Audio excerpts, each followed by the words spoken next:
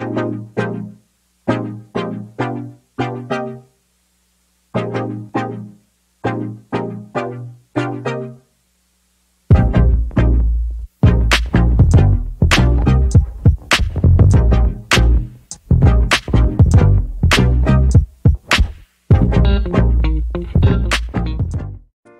fam, so with Mother's Day around the corner, just thought I do a very simple, easy Italian bread that is the perfect addition to a wonderful breakfast for the moms in your life.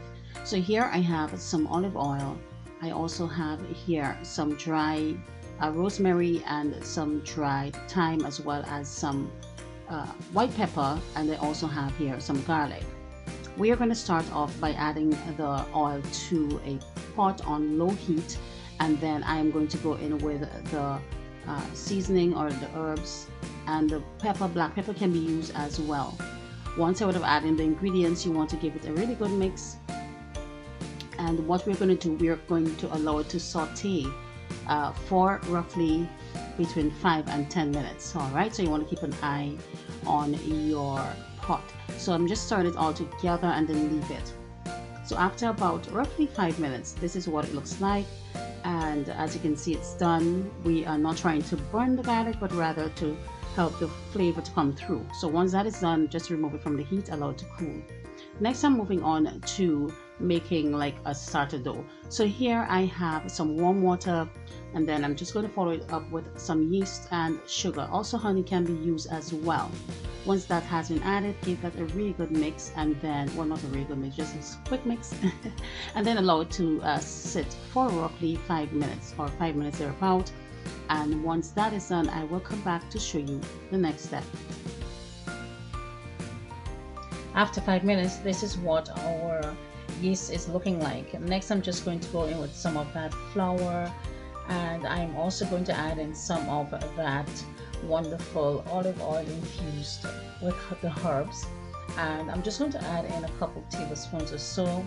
And what we are going to do next is simply mix it until it's nice and moist, about 4 to 5 times or a little more, depending on how it looks in terms of all the flour being blended into the yeast mixture. So I will do that, and we will allow it to rest for another 5 minutes or so, and then I'll come back to show you the next step.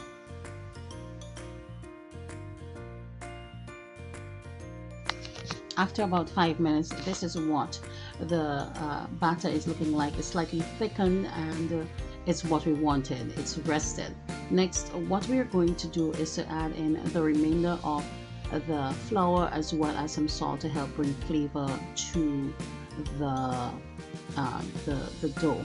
All right, so I am here just using a spoon still to mix that in, and then next I'm going to transition to my hands and continue to knead. Now this is a soft dough, so don't panic if you realize it's a bit on the sticky side. So let's go. Here is the dough, and as I said, it is a sticky dough.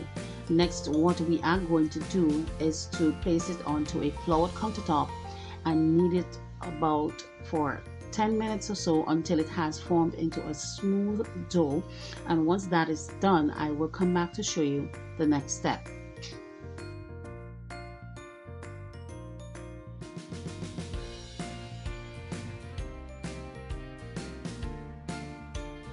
Here is the dough, and it's done. It's all nice and smooth, and as I said, you want to knead it for roughly 10 minutes. Well, actually 10 minutes. That gives you that nice perfect dough. So next, what I'm going to do, I'm going to place it into a lightly greased bowl and allow it to raise for roughly an hour or until it has doubled in size. So here it is, it has doubled in size, and I'm going to now punch it on the middle. And next, so what we are going to do is to transfer it to a baking dish. So here is the baking dish, and what I did is to use some of the very same herb infused oil and just pour a little bit to the bottom of the dish and just simply spread it across until it's nicely coated in that wonderful smelling oil.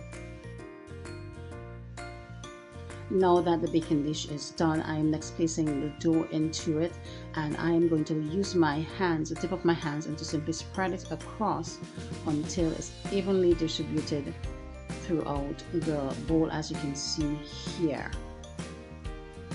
Next, what we are going to do, we are going to use our knuckles and we are going to create some impressions on the dough. Now, you can always look up focaccia bread. There are many different designs to do your focaccia bread, but this is one of the simplest ones. So I'm just simply using my hands and my knuckles, that is, and just punching it like that to create some nice little holes in there. And next, once it's done, we are going to move on to some toppings.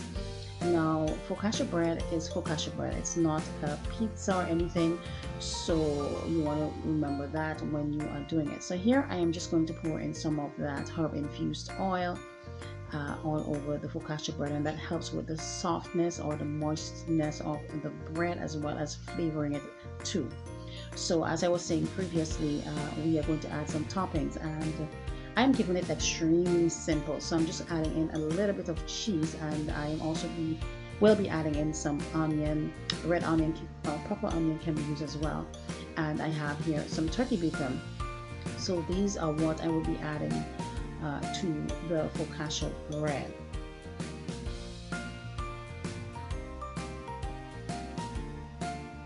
Now that it's done, as you can see here, it's not a lot. As I said, it's not a pizza, so we're keeping it very simple. Next, we are going to place it into a preheated oven at a 375 or within 375 and 400 degrees, depending on the oven that is being used, and allow it to bake. I will put the correct measurement, time, and everything in the description box below. So here is the focaccia bread all done, and it's nice and golden brown. I did actually left it in a little bit longer so the onion sort of burned, but that's okay. So I did allow it to cool, and now I have sliced it so you can see, and it's really nice and fluffy. You can see the texture right there, and as I said, it's the perfect addition to a wonderful Mother's Day breakfast for the moms in your life. I really do hope that you did enjoy today's video. Don't forget to like, comment, and subscribe. Also share the video. We really do appreciate when you comment and when you share, and also when you subscribe and like. So do these things for us. It really does help our channel, and I really do hope that you will try it and also send it to us so we can post it on our social media platform. Until the next time, see you in my next video. Bye bye.